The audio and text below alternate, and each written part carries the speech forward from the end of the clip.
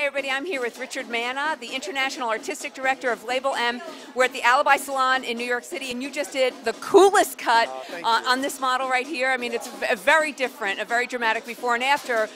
Can you just tell us how you got there? Yeah, basically we wanted to do a haircut that was inspired by fashion.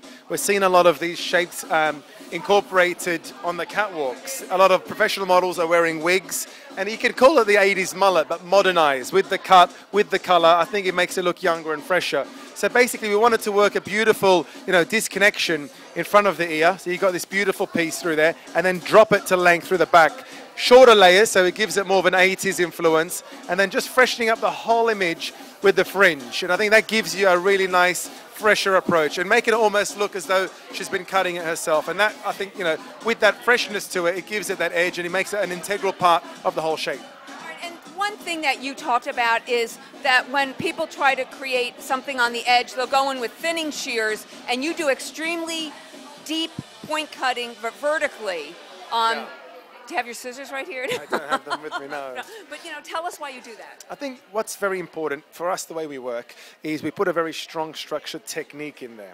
Once that's dry, then we can reduce the weight and personalize the hair to make it more individual to that person.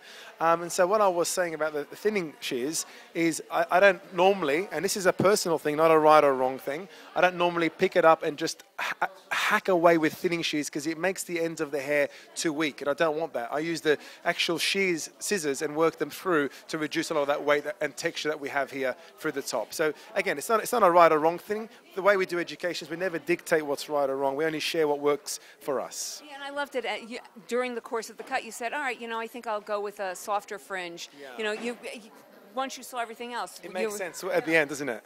Yeah. No, it's so cool, and everybody loved this. Thank you. And for us, it's about the cut, it's about the color, it's about all of it being fused together, but above all, it's about suitability and individuality. And I think, when you look at her in the camera, it suits her. The color sits nice in her skin, the shape suits her, the fringe. It actually works on her. Not many people can carry this color off, but I think, Chloe can, and it looks very nice. You can see the layers shorter with the length, and it gives it a very modern 80s shape to it. That's so great. And right when you were finished, she turned to you and said, what did you say?